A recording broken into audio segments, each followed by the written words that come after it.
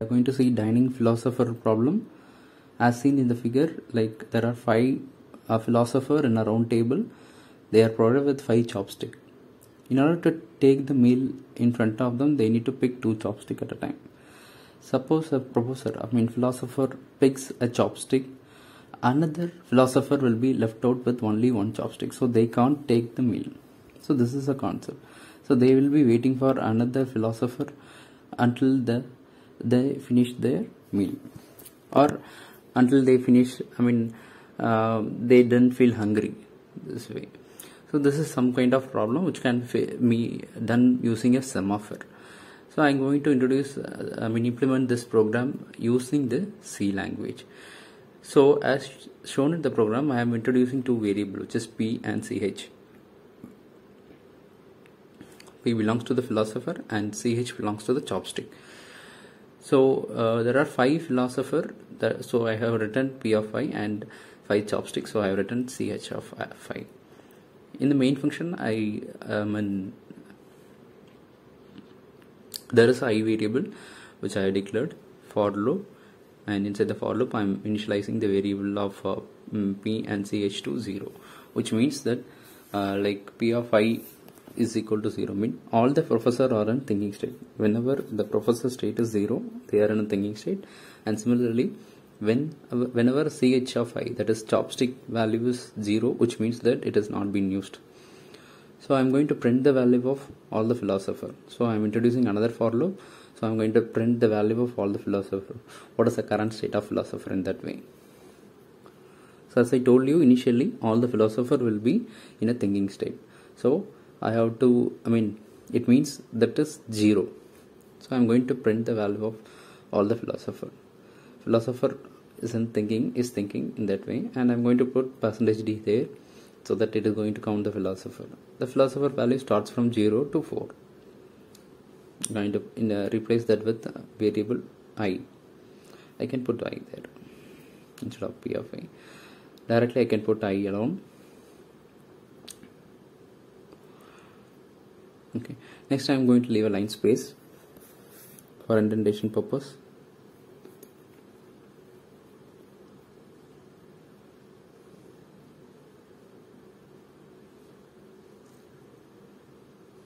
Okay. Now we can check. You can see here all the philosophers in thinking state. So that is what we are mentioning. Okay. So the next is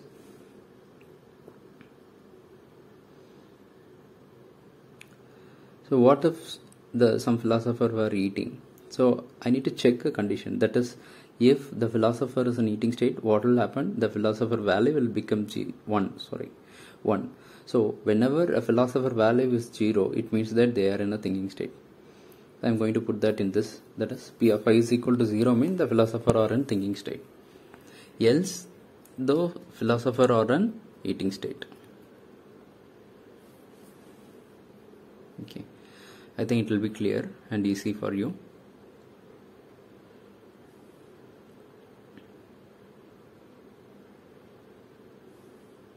Okay, now we want to check how the philosopher will go into a eating state. So for that reason I am going to introduce another variable.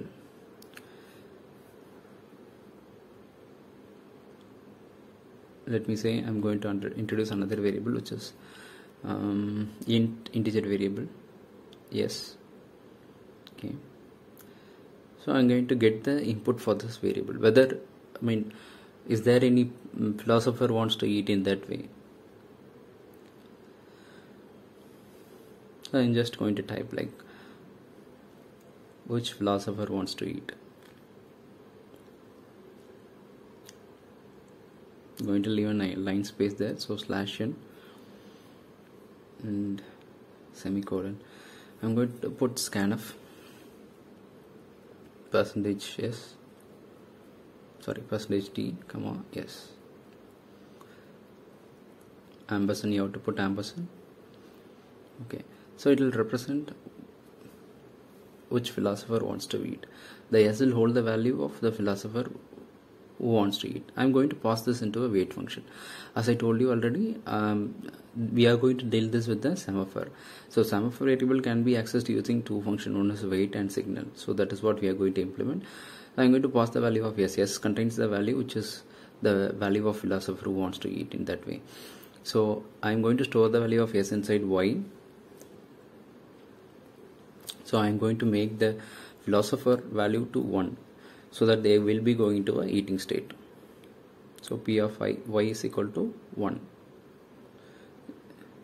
I told you already that if 0 means they are in thinking state, if 1 means they are in eating state. So I'll run it again. Now it is prompting like which philosopher wants to eat. I'm going to put 1. Okay, our programs terminate. So we want to make that in a do loop. So we want to repeat this task again and again. So I'm going to use a do loop here. So let me say here after 15 statement I'm going to put do, so that the printing statements and as well as the input statement, it's going to be repeated. After wait I'm going to put a while, that is do while. I'm going to introduce another variable. Let me say u. I'm going to get the input for that variable. Do you want to continue in that way?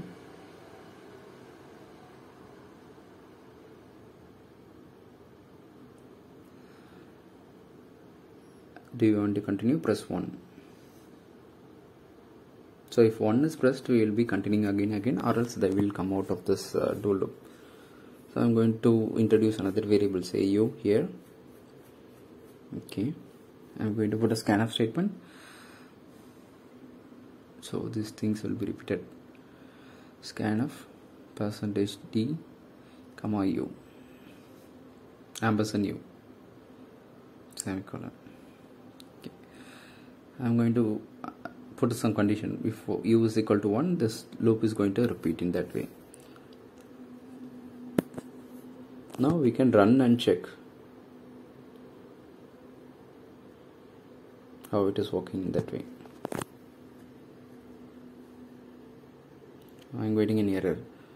Okay, so there is some issue. It is like inside that a do loop. So I declared within that, so I have to declare outside this loop instruction. So I'm going to delete the u here and I'm going to put the u in the first line. Let me go outside this loop and I'm going to add here comma u. Now let's check.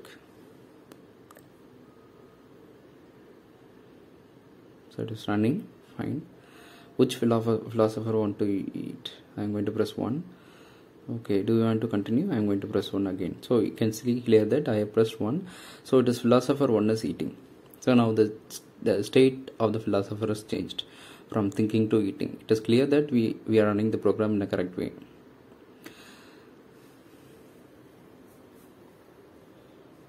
So now if you want to go for another philosopher to eat, you can check that too. So I checking, like you can see that the philosopher 1 is eating and philosopher 2 is eating, where like this thing makes that our program is wrong, because if philosopher 1 is eating, he might have taken one of the chopstick of philosopher 2. So we need to put some condition here.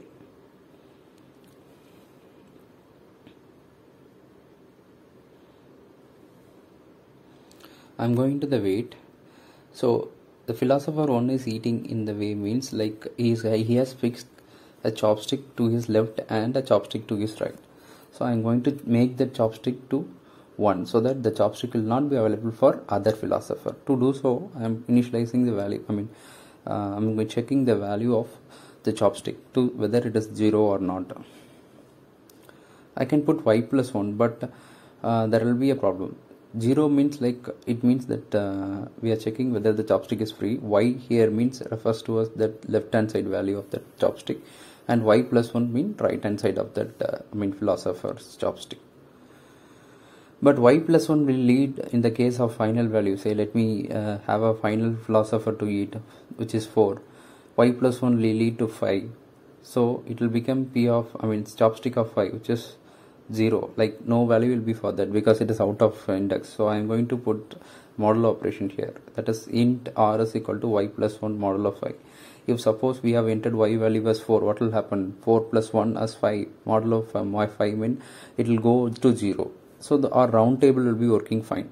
If the value of y is 5 mean it will become 0 while using this model operation. That is what we are doing here.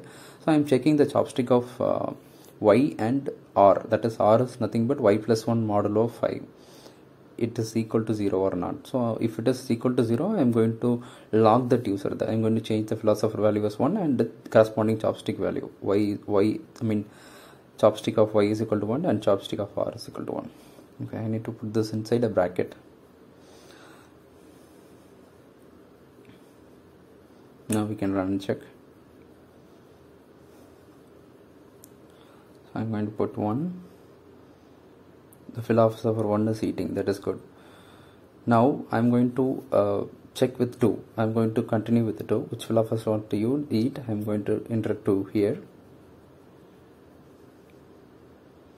So it is clear that only one philosopher is allowed. When I pressed it second user, it is not changing because we have logged that user. We have made that chopstick not available to the second user. So we can print and show that too. We'll come out and we'll check.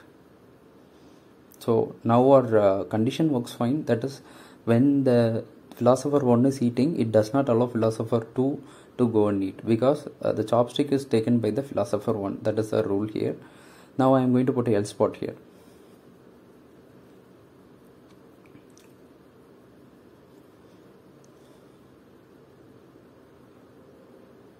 I'm going to say that the chopsticks are busy.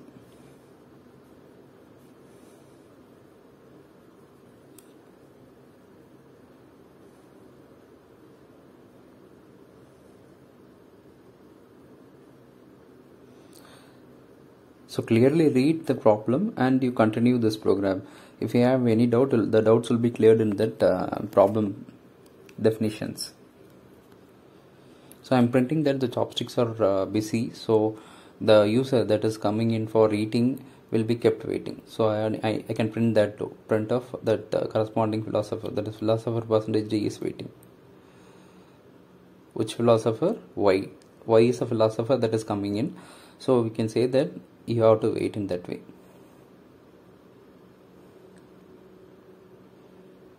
Comma Y. So Y is a philosopher, want to wait.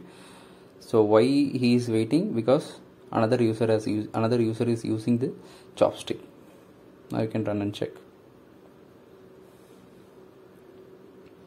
I am pressing 1. Which philosopher wants to eat? I am pressing 1.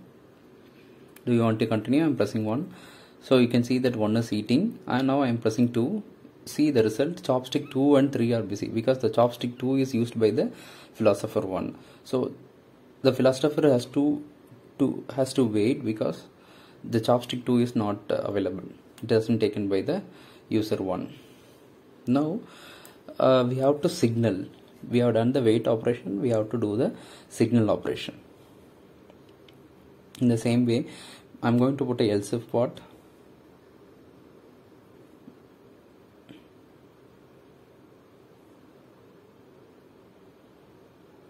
Which means that if a user comes again, for example, if first philosopher is eating, if he comes again, I am going to ask for a statement.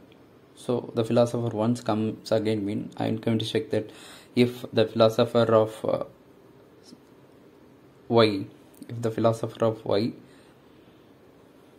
equal to 1, that means the philosopher who is eating is coming back. So what I am going to ask is, do you want to exit in that way? Do you want to stop eating?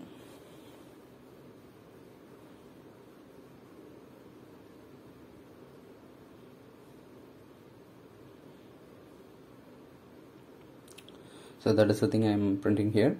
Do you want the philosopher to stop eating? If philosopher once comes again mean I am going to ask a question, do you want to stop eating? That is the thing. I am going to print, I am going to initialize some variable and I am going to get that. Let me say int w any variable, any set of variable, just you can ask. Scanf %t comma w %w. Okay, if w is equal to 1 mean I am going to signal, which means that I am going to release the chopstick.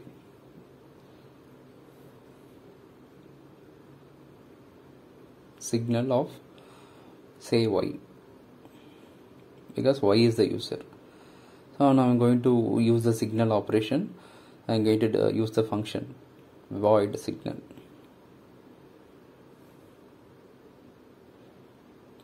Signal is nothing but I am going to put p of y is equal to 1, that is int of z. So I am going to get the value of y in the z. So p of z is equal to 1.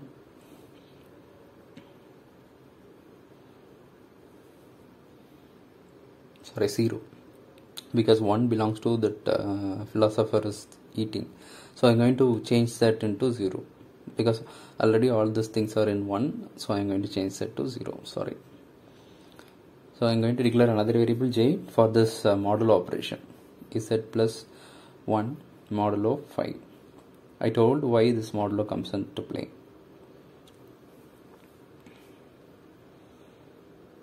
So I am changing ch of j is equal to 0. Now I have made the chopstick also to be free. We can run and check.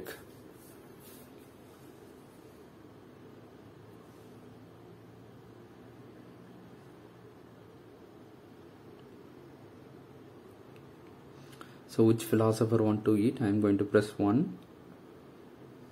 Do you want to continue? I am going to press 1. The philosopher 1 is eating. Okay, fine. Now I am pressing 2. That is makes that the chopsticks 2 and 3 are not available. So again I am going to press 1. Which philosopher wants to eat? I am pressing 1. Then it asks for me whether do you want to continue, stop eating in that way. I pressed 1. So it is that philosopher 1 is eating earlier. Now it is came into the thinking state. In stop eating I have entered 1 and I have continued with 1. So you can see clearly that the philosopher 1 earlier it was eating state and now it is changed into thinking state. Now if you press 2, the 2 will go into the eating state. See, now I am going for 1. Okay, 2 is 3 as we see. Now I am going to press 1. Do you want to stop eating in that way? So the philosopher 1 is released, that is the chopstick 2 and 3 are released. If I press 2, okay, now I pressed 4, so the 4 is eating. Now we can check with 0. 0 and 1 are busy. So if I enter 0, what will happen? Okay, 0 and 1 are busy, so we cannot continue in that way. It is selling. Okay, I'm going to release the 4. So I pressed 4 again. Okay, the 4 came to thinking state. Now I press 0. So you can see that 0 is in eating state. So in this way, it is very much clear that if one philosopher went into eating state, the other has to wait. Thank you.